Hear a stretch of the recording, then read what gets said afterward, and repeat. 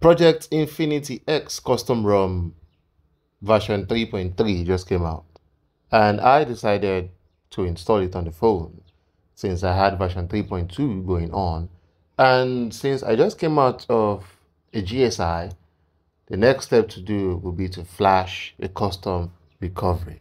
Now, to do that, obviously, you need to have your FBE version 2 custom recovery. And since I'm using Orange Fox and I keep mine in my non-MIUI based folder, so what you're going to write is fastboot devices to check your fastboot devices. Now, to do this, make sure you have your phone on your bootloader mode, fast boot mode, by pressing your power off button, your power button, and your low key button to get to fastboot devices.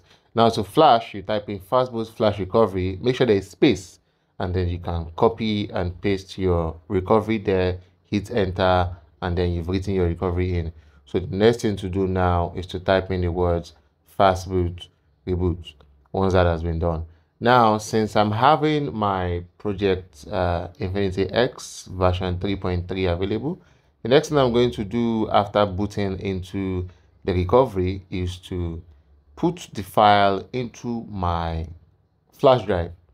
Now, the reason I'm putting this into flash drive is because there are some times whereby you boot into recovery and you might get some encrypted errors and all of that. And then I'll talk to you about what you have to do, or what I like to do in my own case when I see things like that. So the next thing after getting my Orange Fox situation going on set, that's it right there. Next thing now is to put the file in my flash drive, which I have going on here on the screen. Then after that, we'll move back on to Orange Fox since we don't need our PC anymore. Now, moving on to Orange Fox, my file is on the flash drive, and here you can see the encrypted files. Now, what I like to do normally is move to format data and type in the words YES just to format. Now, after formatting, then I'll move on to reboot, click on reboot, and then reboot recovery. But in this case, let me just go through the usual steps and see what's going to happen. So type in Dalvik, cache, and data, and swipe to wipe. And once that is done, you make sure that you move to where you have your things. Okay, normally you tap on SD card there and click on OTG, but since mine is not showing, I'm going to move on to mount and then select the USB storage so that I can get my things going on. Oh, I can't untap the internal storage. It's all good.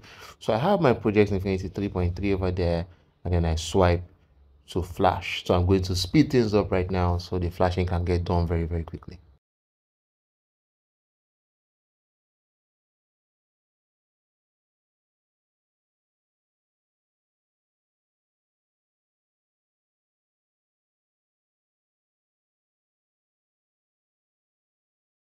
Our flash is done. The next thing to do now is to go back and format data. Now remember, we are formatting data now because we did not format data before, which, like I said, is what I usually do.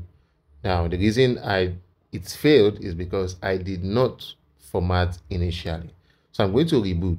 Now I'm not expecting to move on to the boot screen for Project Infinity immediately, because there's tendencies that I might come back to Orange Fox, because like I said, I did not format the decrypted data, or like it shows here, Orange Fox is back already.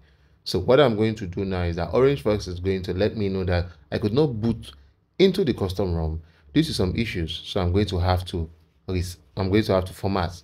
Now you type in YES and then you click on the mark form, and then if you look up there, you see that they'll suggest some of the things that you have to do, and formatting is one of them. So our phone will boot up. Oh, there it is now. Project Infinity, that's the boot up screen.